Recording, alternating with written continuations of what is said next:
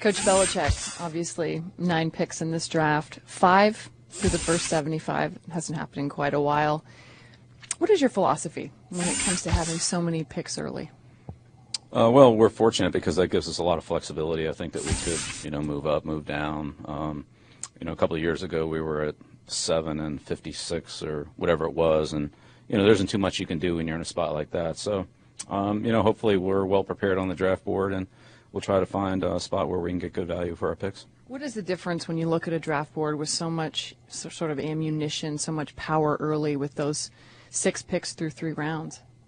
Well, again, I think it forces you to really know the board. You need to know what's above you, what's below you, and kind of what's in between on all those picks, because there's a possibility that teams could ask you to move, or you may want to move for a particular player. So you've really got to do that. Whereas if you're really not going to move, then a lot of times, if let's say you're picking at 20, you can pretty much eliminate the first 10 players because there's really no way you could get to some of them. So I think it just forces you to really prepare well for the draft, all the way through in every round at every pick.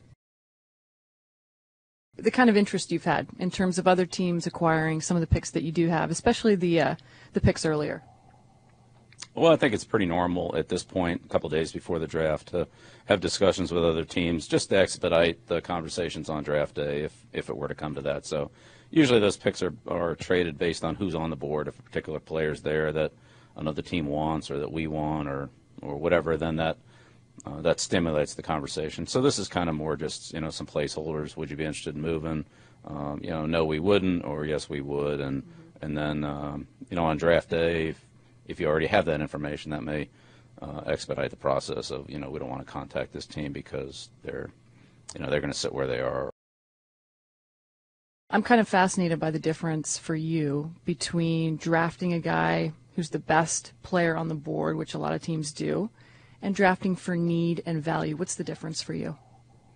Well, I think ultimately it's value. If you get a good player, then you've got a solid player at that position, and that's great. If you take a need and the player doesn't pan out, then you're back at the same point the following year doing the same thing all over again. So I think if we can get good value for our picks, then we'll improve our football team, and ultimately that's what it's all about. If it happens to be at a position that we like, great, but as long as it's a good football player that'll be the type of person and player in our program that we want, then I think we'll be happy with that pick. As you look at this year, what are some of the more pressing needs in your mind that you need to fulfill in this draft? Well, I think that we can improve really at every position, and we've done in the off season. We've done that, from a coaching standpoint, trying to do a better job of coaching and be more efficient in our schemes and our play selection and things like that. But, across the board, I think whether it be offense, defense, or the kicking game, you're always looking to improve. And I think there are young players in this draft that can help our football team at every position. And if it isn't them, then their competition will make some of the players that we have better. So either way, I think it helps the team, and we'll just see how all that plays out.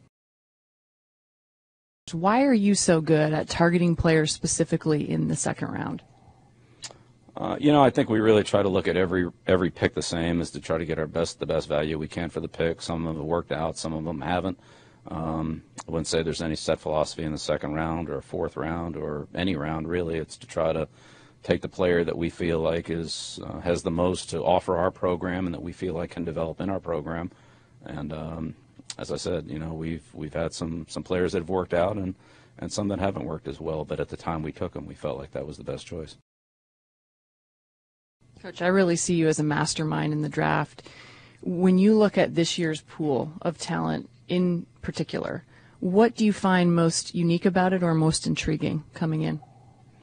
Well, I think each draft has its own special draft. Obviously, the players it's a one-time opportunity, and then the strengths and weaknesses of the draft and the depth of the various positions makes each draft very, very unique, as do the rankings or the order that the teams are picking in. So, player-wise this year, there's certainly a lot of depth in certain positions, and obviously the defensive line, offensive line, receivers, and then as it goes through as you look at the entire group, There's a lot of depth in the running back and defensive back positions.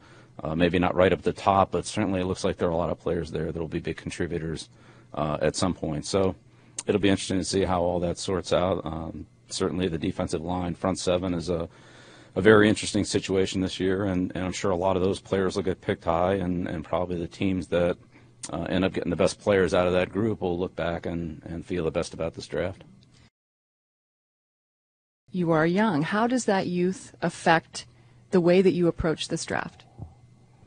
Well, I don't think it really affects us too much. I think we still go back to our core philosophy of trying to find the best players that we can for our football team and let them compete with the guys that are here, and we'll just see how all that plays out, whether that's new players coming onto the team or players on the team, raising their level of play. If it makes our team better, then that's what it's all about.